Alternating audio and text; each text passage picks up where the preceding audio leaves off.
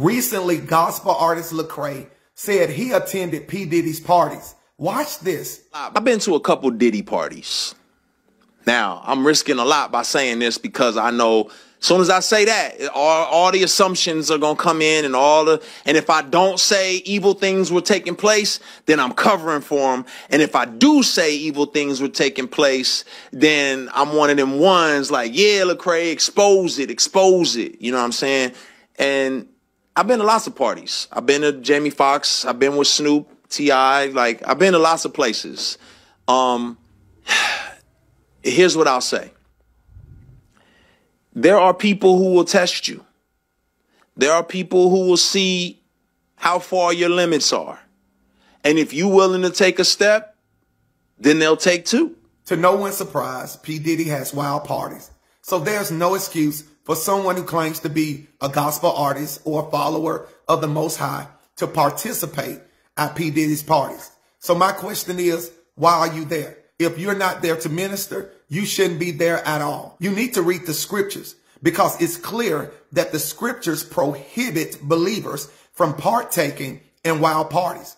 Galatians chapter 5 and verse 21, it mentions reveling with a host of other names. But in this video, we're going to focus on the word revelings. This word means to participate in wild parties. And notice it says, they that which do such things shall not inherit the kingdom of God. However, this is not a mistake.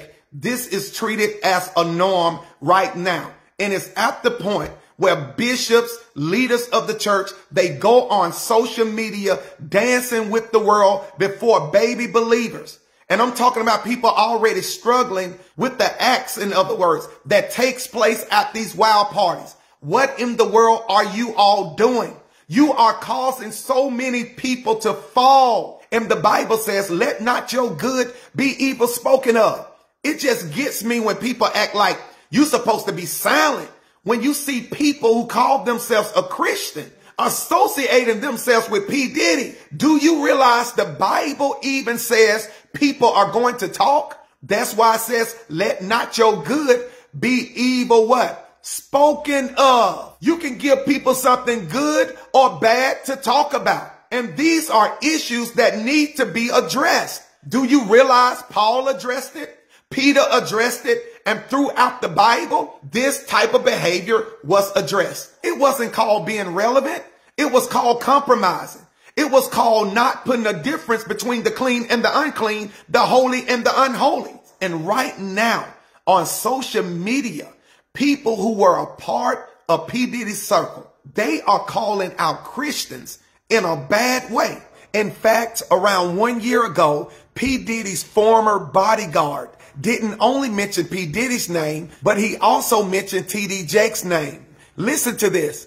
After he had that conversation with Mr.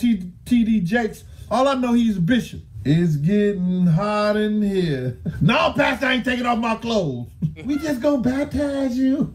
Read between the lines because he wasn't referring to being literally baptized. See, this is a reproach. The world be knowing where they hang out when believers many times are unaware because they run with the world. So why would Lecrae all of a sudden admit that he attended P. Diddy's parties? Maybe something is about to be exposed. We are in the hour where the Almighty is exposing. Everything covered, he's uncovering.